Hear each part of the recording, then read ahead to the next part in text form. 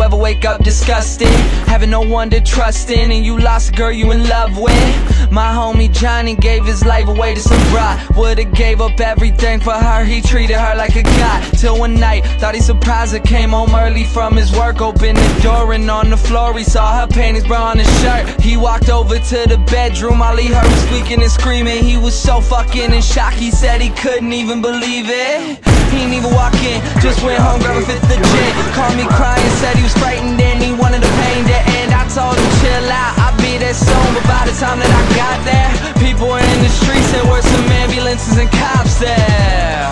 I guess when I hung up the phone, Johnny picked up his 45 and put the barrel up to his dome. All he left behind was a note that said I couldn't cope. I'm sorry if you care, but I feel like my life's a joke. Up on a hill across the blue lake,